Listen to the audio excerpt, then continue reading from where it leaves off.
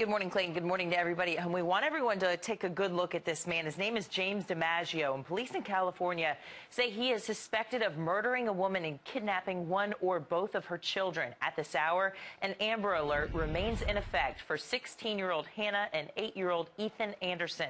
Last night, hundreds prayed for the missing siblings at a candlelight vigil, their father pleading for their safe return. Jim, I can't fathom what you were thinking. The damage is done. I'm begging you to let my daughter go. You've taken everything else. Hannah, we all love you very much. If you have a chance, you take it. You run. You'll be found.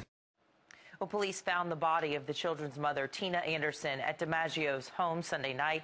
They believe DiMaggio, who is a close family friend, killed her before setting his own home on fire. The remains of a child also found in the rubble.